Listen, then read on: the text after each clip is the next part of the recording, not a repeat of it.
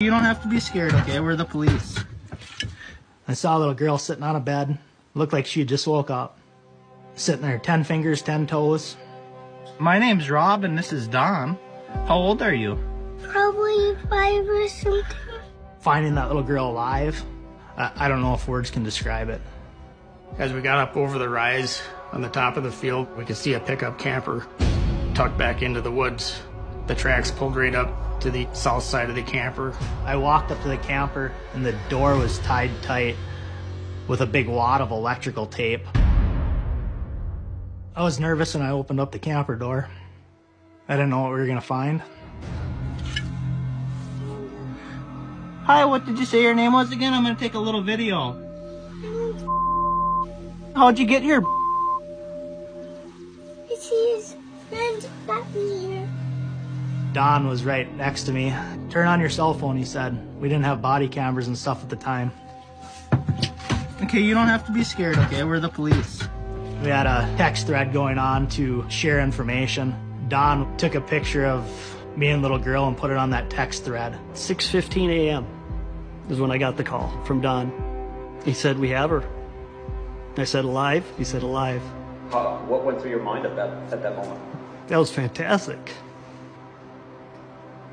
Never would have believed. My mommy's name is Amanda. Okay. They had called me and said, "We have your daughter. She is safe.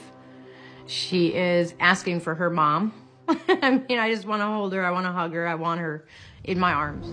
She told us her name, her mother's name. We could see that she had tape around her legs, that she had tape around her arms. Do you remember what Missy's friend looked like? And she told us about the man that put her there. What kind of car does he have? Wait, and it has a name on it. She told us all these little bits of describing information that described Jacob Kinn to us. What does he look like? He has a beard. I'd received a text from Don Newhouse that says, "She's alive, arrest him."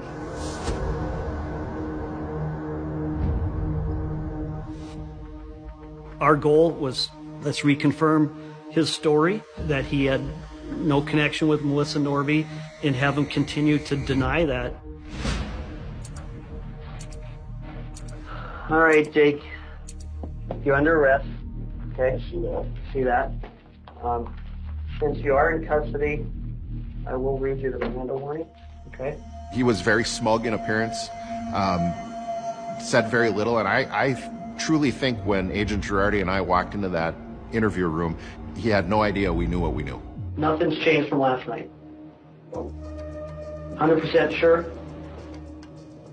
95% sure. What's the 5%? I'm tired and groggy, and you guys kept me up all night. I had the photo that Don and Rob had sent me, and I just said, I'm just going to let him know he's caught.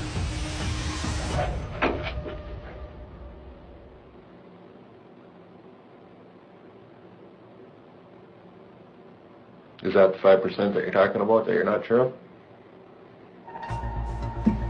That was a moment I won't forget. You can see him writhe in the chair a little bit, and he knew at that moment that we had him.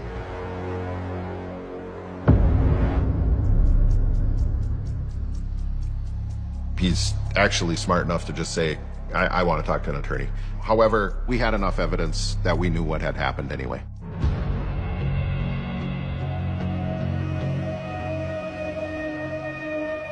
As investigators got through Jacob Kinn's phone and Melissa Norby's phone, there was information that they had planned this together, that Jacob would have a relationship with her if she gave him access to a child.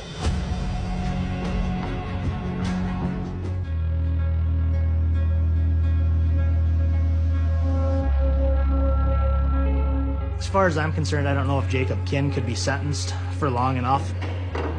But that plea deal kept the little girl from having to get up on the stand and testify and relive what happened.